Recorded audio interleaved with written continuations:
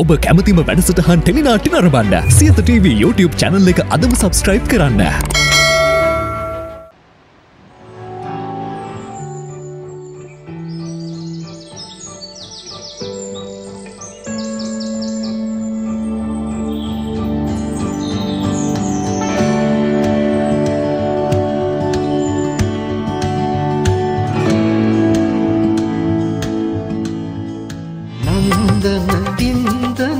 නර්තනය යනු සරස්වතයගේ දායාදයකි. කයක් තිබූ නිසාම පයක් තාලයට තබන්නට සැවුමටම නොහැකිය. ඒ අන් කිසිවක් නිසා නොව එයට සරසවිවරම ලැබී තිබිය යුතු නිසාමය.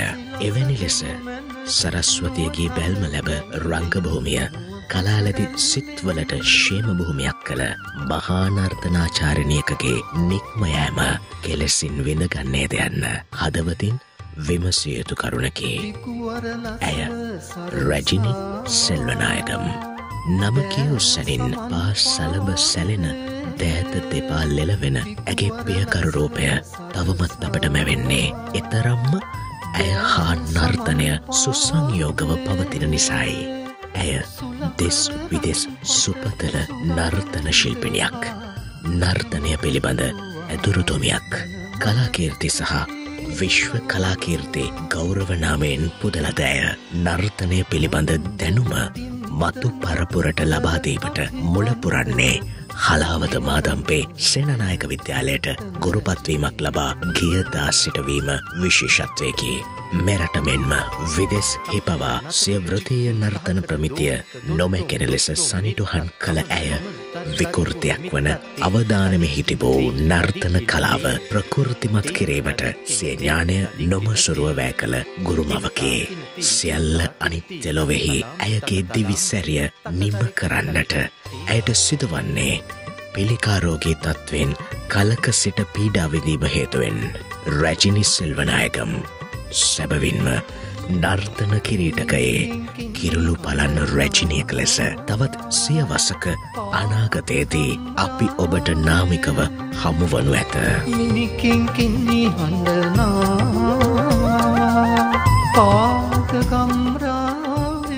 ඇයත් යන්න ගියා.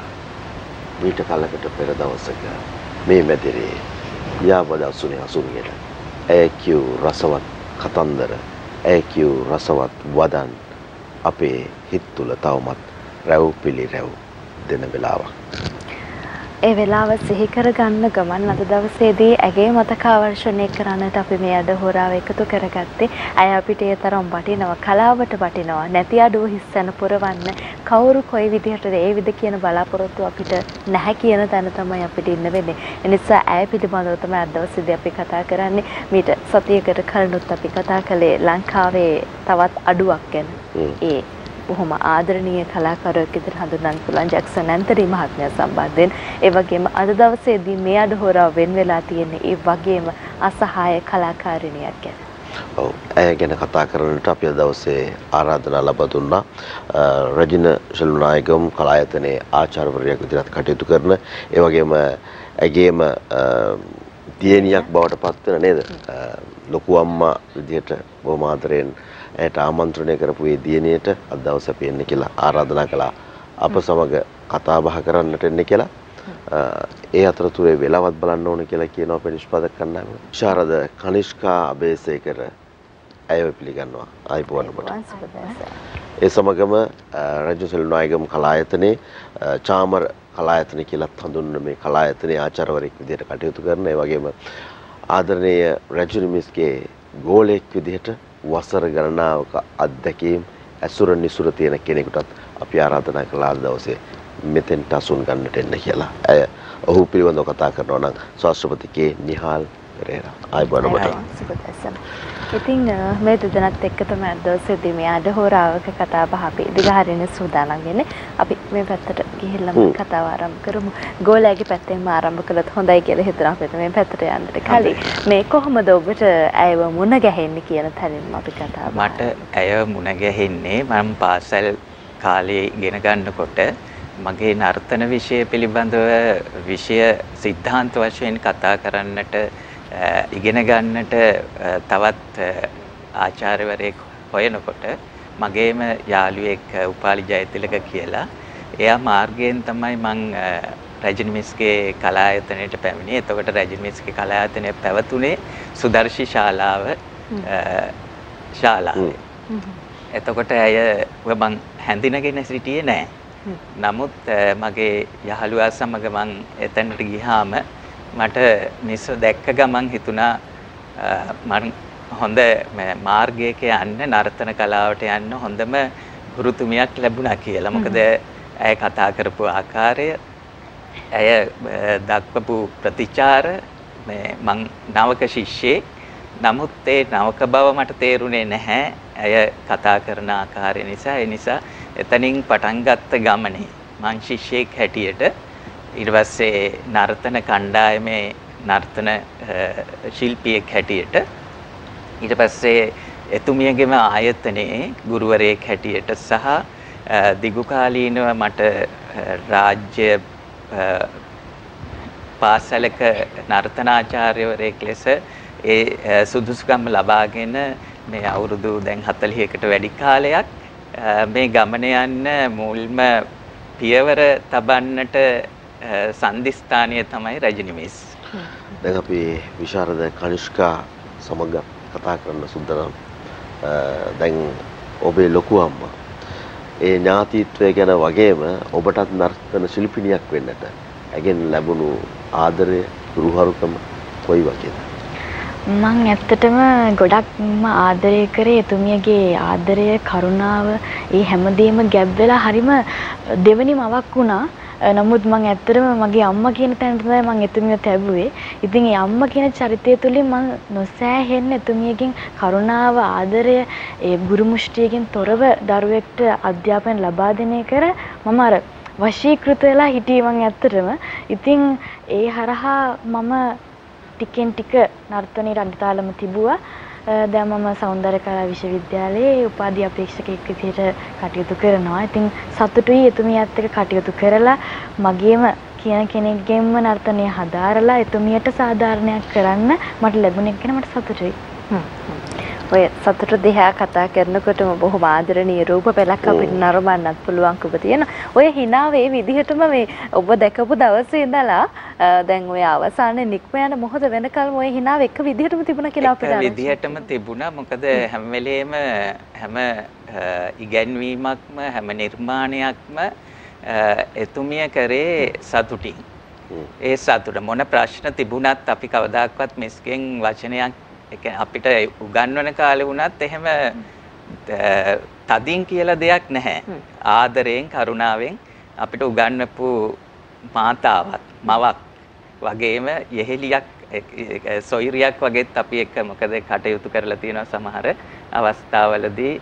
අපි ඉතින් සුදර්ශි ශාලාවේ ඉඳන් ඉගෙනගෙන හවසට රජිනි මිස් එක්කම මේ ගමන් කරන්නේ බොරැල්ලට. මොකද ඒ කාලේ බස් ටිකක් අඩුයි ප්‍රවාහනය. ඉතින් මිසුත් අපි එක්කම ඉතා සොඳුරු කතා බහින් එක තමයි බොරැල්ලට ගිහිලා මිස් නිවසට යන්නේ, අපි නිවසට යන්නේ. ඒ නිසා ඒ කාල සීමා ඇත්තට මේ අවසාන මොහොත දක්වාම අපිට මිස් සිනහව කියන එක මතකෙහි රැඳෙනවා. මිස් නැති වුණත් ජීවිත කාලයට මිස්ගේ සිනහව අපේ මතකෙහි තියෙනවා. මොකද හැමදාම ඒ සිනහවෙන් තමයි අපිව පෝෂණය කරේ.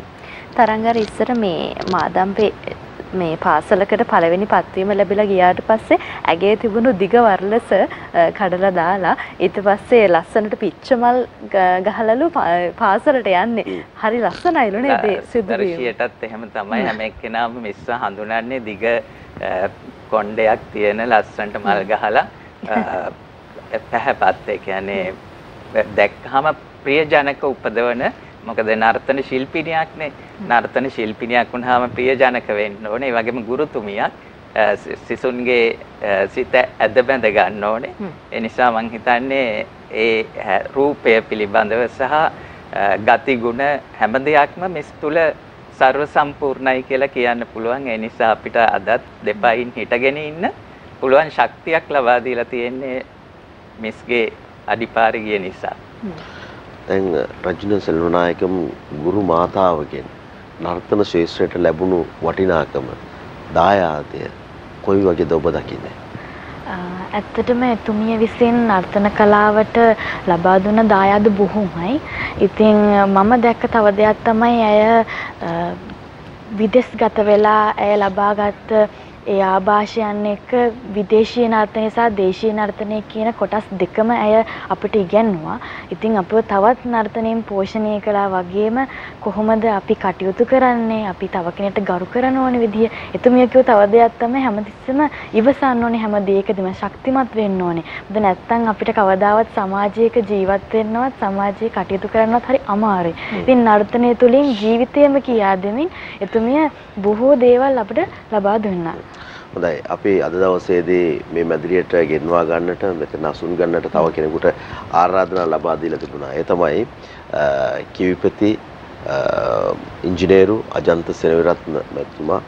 නමුත් එතුමා අසනීප තත්ත්වයකින් පසු වෙන නිසා දවසේ එන්න විදිහක් තිබුණේම නැහැ.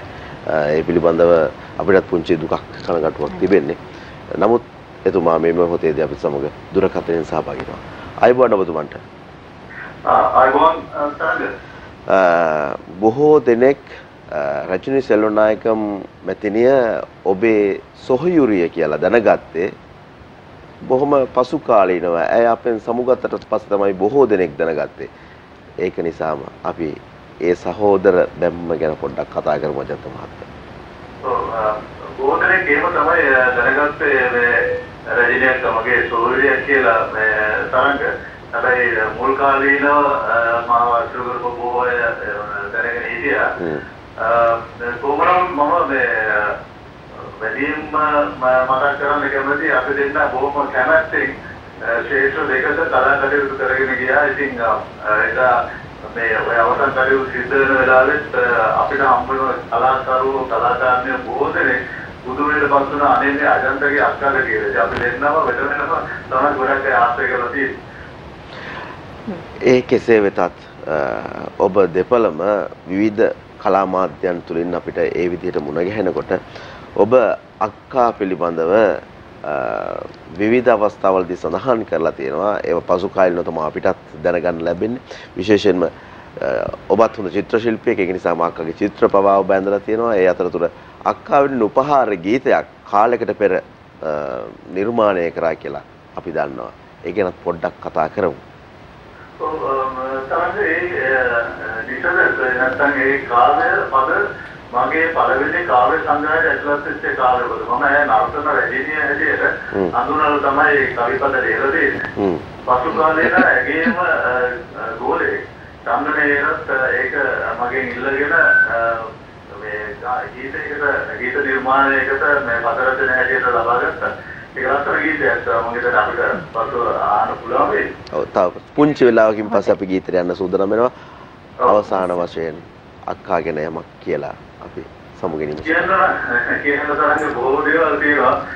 මම හිතනවා අතර නියාලුත් අපේ කනෙක්ටර් දෙවියන් දෙන්නම ඉන්න නිසා ඒගොල්ලෝ නර්තනය ගැන ගොඩක් දේවල් කතා කරේ. මට පොඩි වෙලාවක් දෙන්න ගැන බොහෝ දෙනෙක් නොදන්නා පැත්තක් ගැන කතා කරන්න.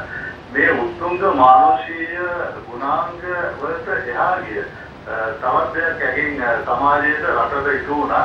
ඒ තමයි ඇය හොඳ ගේයපද රචිකාවයක්. ඇයට හොඳට එලිසමය රැකලා ජීවපද කවි ලියන්න පුළුවන් කමක් තිබුණා. මට මතකයි මේ කාලෙකට ඉස්සෙල්ලා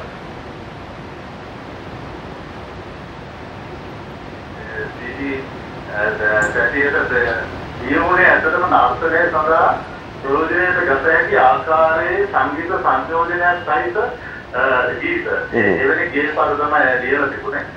මට මේ වෙලාවේ මතක වෙනවා විශේෂයෙන්ම තරංග අපි කවුරුත් ඉතාම ආදරයෙන් වැළඳගත්ත ගීතයක් තියෙනවා මේ සිංහල රට කාලේ නෙවෙයි මේ දැන් කාලේ කියන ගීත දස්කල් මාස්ටර් ගායනා කරපු ගීතය. ඒ ගීතය ඇත්තටම රසිකාවේ ඇයයි. මගේ මතකයේ අවදි කරන්නේ ගීතේ ලියපු පළවෙනි දවසේ රාත්‍රියේ ඇය මුලින්ම මේ ගීතේ පෙන්වුවේ මට.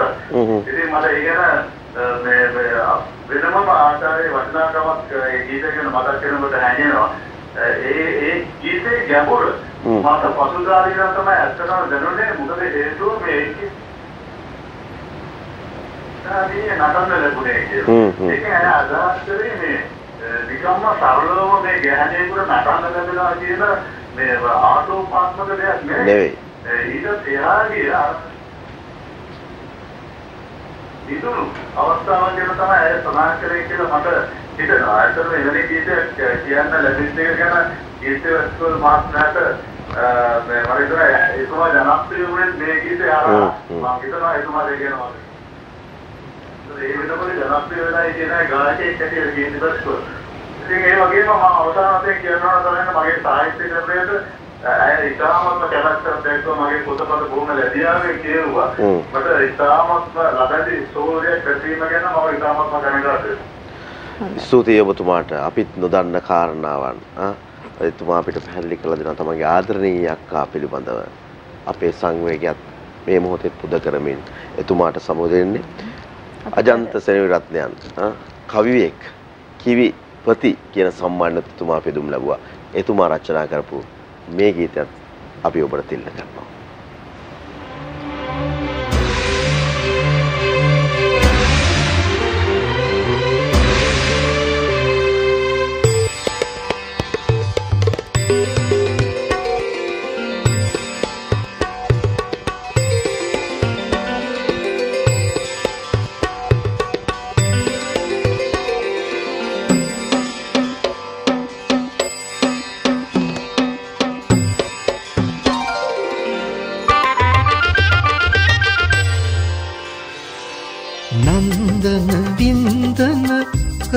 අභිවන්දන කරලිය රඟ දෙන නර්තන රජිනිය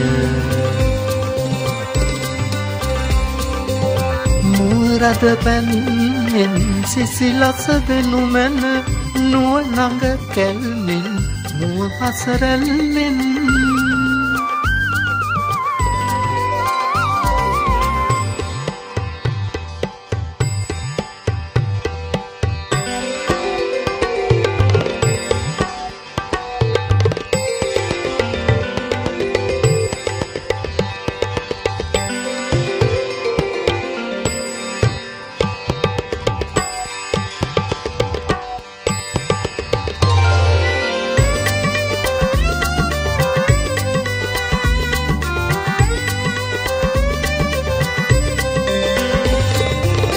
විකුවර ලස සරසා දෑ සමන් පාවේ විකුවර ලස සරසා දෑ සමන් පාවේ සුලකර රන්පට සුරංගන විදහා දැහැනක හිඳුවා දනමන තුටිනා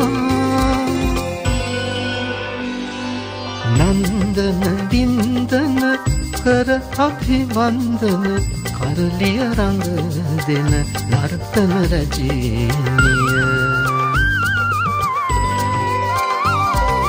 තක්කුන් නතකිට චික්කුන් තහකඩ දෝන්ත දොද්දොම් දොද්දොම් මිත්තත් තමන තොමනතරි තරිකුරු මිත්තත් තෙයි තදික්කින තෙයි තදික්කින තෙයි තෙයි තදික්කින තෙයි තදික්කින තෙයි කිනතා කිනති කිනතා කිනති තක් තලාම් ගුතක තලා තක්ත තරි කිට තක ජිත්ති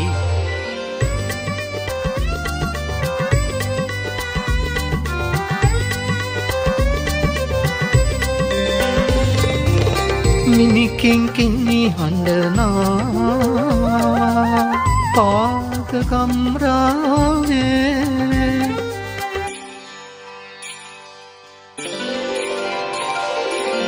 මිනිකින් කින්නි හඬනා පාග ගම්රාවේ අනුනද කරවයි අසතුරු ලෙලවා සරසවි කැඳවා ගුරුකුල සමටා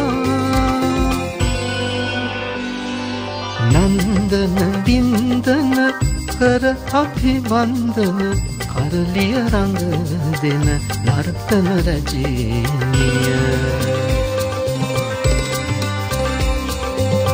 මුරද පැන්ෙන් සිසිලස දෙනු මැන නුව නඟ කැල්මෙන් මුව පසරැල්ලෙන්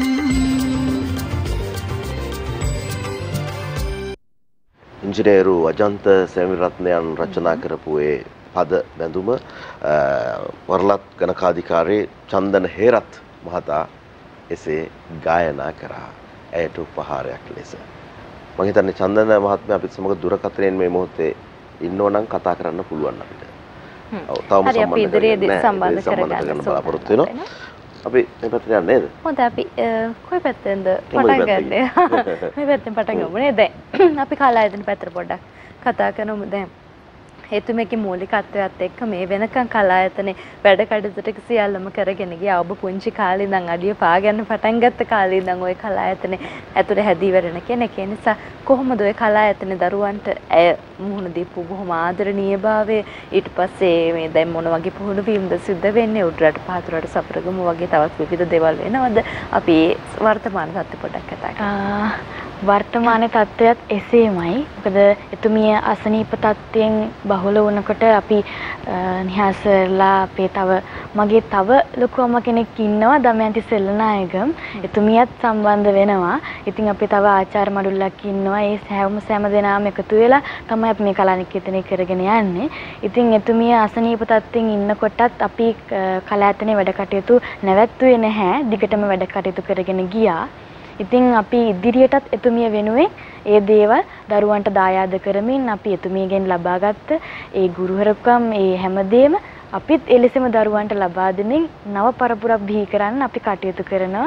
ඉතින් අපි ක්ලාස් එකෙත් කොහොමත් විදේශීය දේශීය නර්තනයන් කොහොමත් හදාරවනවා. තව විශේෂ දෙයක් තමයි එතුමිය හැමතිස්සෙම අර දරුවෙක්ගේ මානසිකත්වයෙන් තමයි දරුවන්ට කතා කරන්නේ. ඒක ඇත්තටම ලොකු දෙයක්. සාමාන්‍ය ගුරුවරියක් වුණාම අපිටත් කියලා දීලා තියෙන තමයි පුතේ මගේ පුතේ කියලා තමයි අපිට ආමන්ත්‍රණය කරන්නේ. මගේ පුතේ හැමතිස්සෙම පොඩි දරුවා වුණත් ලොකු දරුවා වුණත් ඒ හැම කෙනාටම පොදුවේ ආදරය කරන පොදුවේ සලකන්න විශේෂ අවශ්‍යතා තියෙන දරුවෙක් පැමිණෙනවා. ඉතින් එයාලත් ඒ තුලින් සුවපත් වෙලත් තියෙනවා. ඉතින් අපිටත් ඒක ඇත්තටම සතුටක්. ඉතින් එතුමියගෙන් මම ලැබපු දේවලුත් එක්ක මම මේ ආචාර්යවරුත් එක්ක ඉදිරියට කලායතනයේ වැඩ කටයුතු කරගෙන යනවා. එදා අතීතයටම අපි ගියොත් එහෙම අපි දැන් කතා කරන්න සූදානම් වෙන කෙනාටත් පුතේ කියලා ආදරයෙන් කතා කරන්න නැති අපි එහෙම විශ්වාස කරනවා. චන්දන හේරත් මහත්මයා ඔබතුමා තමයි අපි අර ඉදිරිපත් කරපු ගීතයේ ගායන ශිල්පියා. ඒ වගේම අපිට දැනගන්න ලැබුණා චන්දන මහත්මයා ඔබ මේ ආදරණීය ගුරුතුමියගේ පළවෙනි ගෝලයා කියලා. ඇත්තද කතාව? ඔව් තරංග මම තාම ආඩම්බරයෙන් කියනවා එතුමියගේ පළමු ගෝලයා වීම තරම් භාග්‍යයක් මට ලැබුණා. ඇත්තටම එතුමිය සාමාන්‍ය ගුරුවරියක් නෙවෙයි. ඊට එහාට ගියපු අර ගුරු බ්‍රහ්මා ගුරු විෂ්ණු ගුරු දේවෝ මහේශ්වරා කියනවා වගේ දේව කුලයේ ගුරු මහත් කියලායි මම එතුමියව සලකන්නේ. එතුමිය සමග මම අවුරුදු 50කට වඩා එතුමියගේ ශිෂ්‍යෙක් විදිහට හිටියා. නාට්‍ය ශිල්පියෙක් ගුරුවරයෙක් විදිහට එතුමියගේම කලායතනයේ කටයුතු කළා. මිය යන තෙක්ම එතුමියව සමීපව ආශ්‍රය කළා. ඉතින් එතුමිය ස්වභාවික නැටුම් කලාවකට කැප වුණු ගෞරවනීයම ගුරු මාතාවක්. ඒ නිසාමයි මම එතුමිය වෙනුවෙන් මගේ හදවතේ තිබුණු ආදරය, එතුමිය දරුවන්ට කරපු ආදරය, කරුණාව, විශ්වාසය, ඒ වගේම එතුමිය දරුවන් ආරක්ෂා කළා. ඒතරම් කටයුතු කරපු කාන්තාවක්. ඒ වගේම උඩරට නැටුම අපේ දේශීය නර්තන කලාවට විශේෂ එකතු කළා එතුමිය. ලාභයට නැතුම සාමාන්‍යයෙන් වෘත්ත කොට නර්තනමය කොටස් විතරක් ඇතුළත් එකක්. ඒකට ලාස්‍ය භාවය එතකොට භාවාත්මක හැඟීම් එකතු කරන්නේ එතුමිය. ඒක නිසා තමයි උඩරට නැතුම මේ තරම් ලස්සනම ප්‍රාසංගික බවක් ඇති වුණේ. ඉතින් සම්ප්‍රදායික නැතුමට ඒ වගේ ගුණාංග ඇතුළත් කිරීමෙන් එතුමිය ඉතිහාසගත වුණා කියලා මම හිතන්නේ.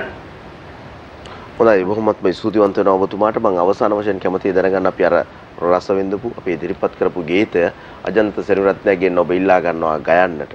ඒ අවස්ථාව ගැන එතුමිය මොනවද කිව්වේ?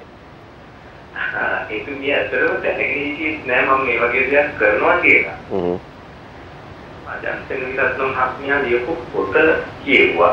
ඒ කියවද්දි මට මේ ගීතේ සිත් ගත්තා. මම එතකොටත් දැනගෙන හිටියේ නෑ මේ ගීතය එතුමිය වෙනුවෙන් ලියපු එකක් කියලා. නමුත් මගේ මනසෙත් ඇඳුනා මේ රැජිනිස්ට වඩා සුදුසු එකක් කියලා. ඉතින් මම එතුමාගෙන් ඉල්ලා හිටියා මට මේක ගීතයක් විදිහට මිස් වෙනුවෙන් උපහාරයක් කරන්න හදලා දෙන්න කියලා වෙනස් කරලා. පුංචි වෙනස්කමක් කළේ. ඉන්න අනතුරුව මම මේක මිස්ටර් කොරලහත් එකලේ. කරලා අන්තිම ඒ කියන්නේ මිස්ගේ අතනීප තත්ත්වයේ ටිකක් වර්ධනය වෙලා ඉන්න වෙලාවකදී තමයි මට මේක එළිදක්ව ගන්න පුළුවන් වුණේ. ඉතින් එතුමිය එදා පුදුමාකාර විදිහේ සතුටක් ලැබුවා. මට ඒක අදටත් සිහි වෙනවා. ඒ ජාතික රූපවාහිනියේ වැඩසටහන නරඹද්දී මගේ අතට කම්ලක් එනවා. එතුමිය බෙහෙවින් සතුටු වුණා ඒකන.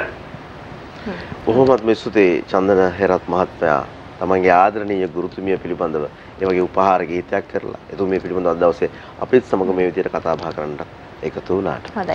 ජීවත් වෙලා ඉන්න කාලේ කෙනෙක්ට සතුටක් එකතු කරන්න දෙයක් කරන්න පුළුවන් නම් ඒක තමයි වටින්නේ. මිය ගියාට පස්සේ ඒ ಗುಣ ගැන කතා කරනවට වැඩිය ඒ සුවඳ ගැන කතා කරනවට වැඩිය ජීවත්ව ඉන්න මොහොතේදී ඒ ලැබිච්ච ආදරේ, ඒ ලැබිච්ච රැකවරණේ, ඒ සෙනෙහස සියල්ලම ගැන තමයි මේ හැමෝම අද දවසේදී කතා කරන්නේ. ඇය රටට වැඩක් කරපු කෙනෙක්, ලෝකයට වැඩක් කරපු කෙනෙක්, නර්තන කලාවට වැඩක් කරපු කෙනෙක්. සාමාන්‍යයෙන් අපි අහලා තියෙන දෙයක් තමයි මේ නර්තනය කරන්න වේදිකාව හුඟක් දෙනෙකුට හුරු කරපු කෙනෙක් තමයි මෙතුමිය කියන කාරණාව. කාන්තාවන් වැඩි එන්නේ නැති තැන්වලදී එහෙම නැත්නම් කාන්තාවට වේදිකාව උරුමයිද කියලා හුඟක් අය ප්‍රශ්නාර්ථකෙන් අහපලාවකද ඒක තමයි උරුම කියලා කියපු කෙනෙක්. අපි ගැන චුට්ටක් කතා කරමු. ඇත්තටම රජිනි මිස්ගේ නර්තන විලාසය ගත්තොත් අපි දැන් උඩරට පහතරට සබරුම් කියන සම්ප්‍රදායික නර්තනය සහ භරතනාට්‍ය කියන නර්තන ක්‍රමය අය හැදෑරුවා. නමුත් ඇය තුලින් ඉදිරියට ආවේ අලුත්ම නිර්මාණයක්. ඒ කියන්නේ ඇය ඉතා ලාලිත්වයෙන් කාන්තාවන්ට සුදුසු විලාසයක් නැටුම තුලින් ඉදිරිපත් කරා. ඒ නිසාම තමයි කාන්තාවෝ ඒ විලාසය දැක්කහම මිස්ගේ නැටුම මට මතකයි පණ්ඩුකාභය නාට්‍යයේ මිස් තමයි නර්තන අධ්‍යක්ෂණය. මේ නාට්‍යය ඉදිරිපත් කරන වෙලාවේ පුහුණු වීම කරන වෙලාවේ මේ සරස්වතියට නැටුවා. අපි ඒකේ නර්තන කණ්ඩායමේ ඉතින් අපි පුහුණු වීම කරාට මේ රංගපාන අය මේක දැකලා තිබුණේ නැහැ. එතකොට ඒ වෙලාවේ මිස්ගේ නර්තනය දිහා බලලා ඒගොල්ලෝ තප්පර ගානක් ඒගොල්ලන්ගේ රංගනයෙන් ඒගොල්ලෝ ඈත් වුණා. ඒගොල්ලන්ට වචන මුකුත් කියාගන්න බැරි වුණා. ඉතින් ඒකෙන්ම පේනවා මේ රජිනි මිස්ගේ නර්තන විලාසය කොතරම් ඒ කාලේ සිත් ඇද බැඳගත්තද කියලා. ඒ වගේම අය පියවරෙන් පියවර තමයි මේ නර්තන කලාවේ රාජධානියක රාජිනියක් හැටියට වැජබෙන්න ගත්තේ පියවරට තමන්ගේ දක්ෂතාවය අධ්‍යාපන කටයුතු වලින් ඒ දරුවන් පෝෂණය කරේ. අපිට මම ඇත්තටම කලායතනයට එනකොට අපි දැනගෙන හිටියේ නෑ ජාතික නැටුම් සංගීත විභාග කියලා විභාග තිබුණා. එතකොට විශ්වවිද්‍යාලයට යන්න ඕන අධ්‍යාපනය කොහොමද ලබන්නේ? මම කැලණි විශ්වවිද්‍යාලයෙන් උපාධිය ලබා ගත්තේ. ඒ අයගේ මඟ පෙන්වීම යටතේ. ඒ වගේම මට ගුරුපත් වීම ලැබුණෙත් මේ ජාතික නැටුම් සංගීත විභාග වලට අවසාන විභාගයේ සමත් වීම නිසා. ඒ වෙනකොට මම හිතන්නේ මේ කොළඹ ප්‍රදේශය තුල වැඩිය දැනගෙන හිටියේ නෑ මෙහෙම විභාගයක් තියෙනවා කියලා. ඉතින් අඩු වයසින්ම අපිට රජයේ පාසලක පත්වීමක් ගන්න සුදුසුකම් ලබන්න තරම් අය අපිට අධ්‍යාපනය අතින් උදව් කරා. ඉතින් ඒ නිසා සියලු දෙනාම අධ්‍යාපනයත් සමග නිර්මාණශීලී බවත් සමග ඇයක වැඩ කරන්නට හැකියාව ලැබීම භාග්‍යයක් කියලා සැලකනවා. හොඳයි. ඇය කලාකාරිනියක්. හොඳ හිතවතක්, හොඳ හදවතක් තිබුණ හිතවත් තැනැත්තියක්. ඒ නිසා හිතවත්කම් හොඳින්ම දැනුණු ආදරණීය චරිතයක් අපි දැන් සම්බන්ධ කරගන්න සූදානම්. චන්දන වික්‍රමසිංහන් කියලා කියන්නේ අපේ නර්තන කලාවේ අපි ආදරය කරන අපිට සුවිශේෂී නිර්මාණ රසක් බිහි කරන අපේ ආදරණීය හිතවත්ම කෙනෙක්. චන්දනයේ අපි කතා කරමු පොඩ්ඩක් මේ ආදරණීය රජිනිය පිළිබඳව. ආයුබෝවන් ඔබට. ආයුබෝවන් සරවන් රජිනී කියන්නේ හදවතේ රජිනී කියලා මම කියන්නේ. ඒ මොකද එතුමියගේ මම නර්තන අභ්‍යාසයක් ඉගෙනගෙන නැහැ. ඔය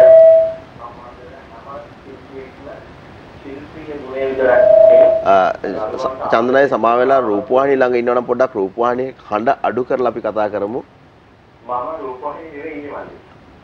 හරි. එහෙනම් පොඩ්ඩක් පැහැදිලි මදි. ඔව්. දැන් කතා කරන්න. හරි කතා කරන්න. හලෝ. ඔව් කතා කර දැන් ඇහෙනවා. දැන් ඇහෙනවා අපිට කතා කරන්න. ඔව් කතා කරන්න. අපි ඇහෙනවද?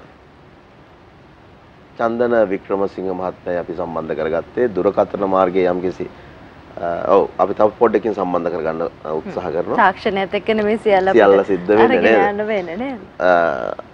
කියන්නකෝ දැන් ඇය කොයිතරම් ආදරණීය කෙනෙක්ද කොයිතරම් හිතට හදවතට දැනුණු කෙනෙක්ද කියලා ඔබ කතා කරා. ඒ දරු පරපුර දැන් ඔබලත් එක්ක අධ්‍යයන කටයුතු කරගෙන යනවා. දරුවන්ට වගේ Tamanගේ ගෝල බාලයන්ට සැලකපු අය ගැන තව මොනවද කියන්න තියෙන්නේ? ඇත්තටම දැන් මගේ ලොකු අම්මා නමුත් කලායතන තුලදී මට කියලා විශේෂයක් කළේ නෑ එතුමිය. මටත් ගෝලෙක්ට වගේම තමයි සැලකුවේ. ඇත්තට මම ඒක ගොඩක් සතුටු වෙනවා. හැම දරුවෙක්ටම පොදුවේ ආදරේ බෙදලා දුන්නා. ගුරු මුෂ්ටියකින් තොරවමයි එතුමිය අපිට ඉගෙනීම් කටයුතු වලට උපයෝගී කරගන්නේ උදව් කරේ.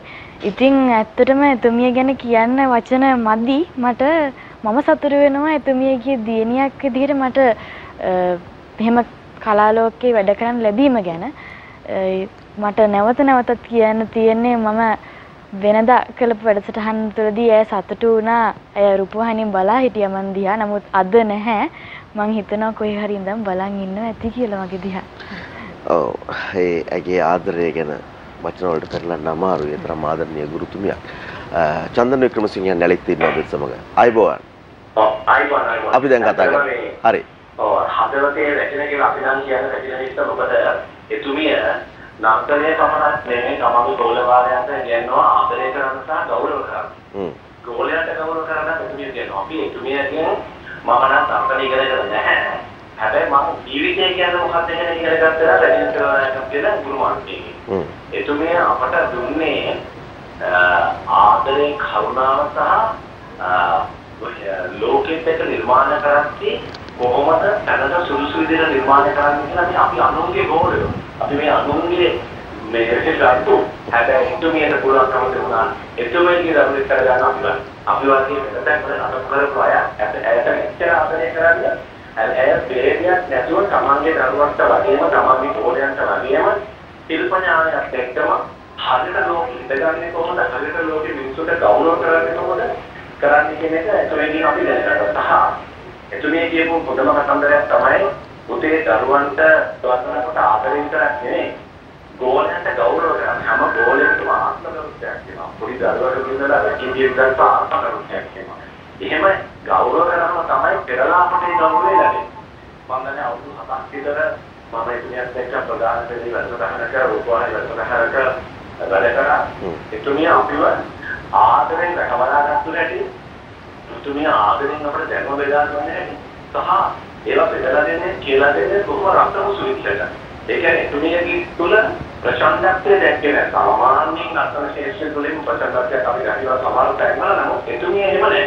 එතුමිය කොහොම ආදරෙන් කරුණාවෙන් කරපු නිසා මම මේ කියන්නේ හදවතේලා ඉන්නකොට හැමෝම දන්නවා තිරමා සත්‍යිත කියන්නේ ජැක්සන් රැකස් මහත්තයා කලින් අතට දැනුණ ගාමිණී කොමිටේක මහත්තයා අපේ ආදරණීය ජැක්සන් වලට අපි කියනවා සතත කලා අක්ෂිත කියලා. එතුමියන් දසුමකට අපි කියනවා. අපි වෙලාව පොඩ්ඩක් බලමු තප්පර කිහිපයක් අපිට දෙන්න චන්දනයි. හරි අපි අලිත් සජීවීව කතා කරමු අපි. ඔව් ඇත්තටම මම නම් එතුමිය හඳුන්වන්නේ මේ ගුරු ශේත්‍රයේ මේ නර්තන ශේත්‍රයේ පහළ වෙච්ච හදවතේ ගුරු රැස්න. අපි දන්නේ කොහොමද ලංකාවක හෝ ලෝකෙක හෝ රටක කන්නාවක් කියනවනම් අපි කියනවා ප්‍රීමා බැලන්තාව ද කම්පැක්ට් පොලිටෝ බැලන්ස් කරනවා ප්‍රීමා බැලන්ස් කරනවා. අපේ මුළු ලංකාවම නර්තන කන්නාවක් ගත්තොත් මේ නර්තන ශිල්පී නතරේ එතුමිය තමයි ප්‍රීමා බැලන්ස්. මොකද නර්තන ශිල්පිනියක් වුණාට නෑ ශිල්පිනියෙක් තුළ තිබෙන්න ඕන ගුණාංග. ඒ අඩු නැතුව හොඳයි. බොහොම ස්තුතිවන්ත වෙනවා චන්දන වික්‍රමසිංහට අපි සමගින් මේ විදිහට ඇය පිළිබඳව කතා බහ කරන්න සම්බන්ධ වුණාට ඇය හදවතේ ලැබුම් ගත්ත රැජිනියක් නර්තන ශිෂ්‍යත් එක්ක. ඔහුත් කිව්වා අවසාන වශයෙන් අපිට අන්තිම විනාඩි කිහිපය නැදලා ඉන්න වෙලාවක තරංගයක් තිබුණේ නැහැ. වෙන නර්තන ගුරුවරුන් එක්ක වෙන කණ්ඩායම් එක්ක හැමෝමත් එක්ක බොහොම එකමුතුව ආදරයෙන් ජීවත් වුණා. ඒක තමයි අපි රජිනි මිස්ගෙන් දැක්ක හොඳම ගුණාංගය. ඇයත් මොකද නර්තන කලාව කියන්නේ තරගකාරී දෙයක්. ඊර්ෂ්‍යාව වර්ධනය වෙන්න පුළුවන් දකින්න දෙයක් නිසා. නමුත් ඇයගේ ගමන ගියා කවුරුවත් දිහා බැලුවේ නැහැ. ඒ නිසාම ඇයට පුළුවන් වුණා ඇයගේ රාජිනියක් වශයෙන්ම ඇයගේ ගමන ඉදිරියට මොකද පියවරෙන් පියවරට ඒ මට්ටමට ආපු නිසා ඉතින් අපි ඉස්ස හැමදාම මතකේ රැඳිලා ඉන්නවා කවදාකවත් අමතක වෙන්නේ නැහැ. ඒ මතකයේ විදිහටම කනිෂ්කා ගාවත් තියෙවි කියලා අපි විශ්වාස කරනවා මේ දෙවෙනි මව. ඒ නිසා අපි කොහොමද ඔබට ඇයව දැනෙන්නේ සහ අවසන් වශයෙන් මොන වගේ පණිවිඩයක් එකතු කරන්නේ? මට ඇයව දැනෙනවා හොඳින්ම. මම එතුමියට දුන්න මල් කලඹෙත් මම ලිව්වේ ගතින් දුරස් වුණත් සිතින් දුරස් වෙලා නැහැ තාම කියන එක. ඉතින් නැවත නැවතත් කියන්න තියෙන්නේ මම එතුමියට අවශ්‍ය එතුමියගේ බලාපොරොත්තුවක් තිබුණේ බලාපොරොත්තු අනිවාර්යෙන් අපේ ආචාර්ය මඩුලත් එක්ක සිදු කරනවා. එතුමිය අපිට හැමතිස්සෙම දීපු ඒ අවවාදයේ අනුශාසනා ඒ හැමදේම පිළි අරගෙන අපි ඉදිරියට වැඩ කටයුතු ටික හොඳින් කරගෙන යනවා වගේම ඉතින් නව පරපුරක් බිහි කරලා මගේ ලොකුවම වගේම රටට සේවයක් කරන්න මම බලාපොරොත්තු වෙනවා. ඒ බලාපොරොත්තුව එලෙසින් මිටු වේවා කියලා අපි ප්‍රාර්ථනා කරමින් විශාරද කනිෂ්කා අබේසකටත් ඒ වගේම සංස්කෘතිකේ නිහාල් පෙරේරා යන දෙපළටම අපි සූතිවන්ත වෙමින් සමුතිම සටහන් කරනවා. ආයුබෝවන්.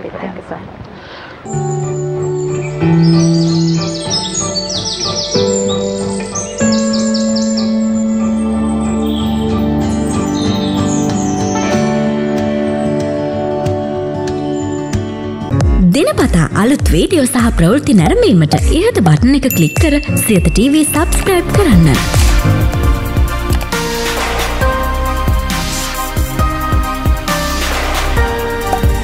අලුත් වීඩියෝ ගැන මුලින්ම දැනගන්න මෙම සීනුව ක්ලික් කරන්න.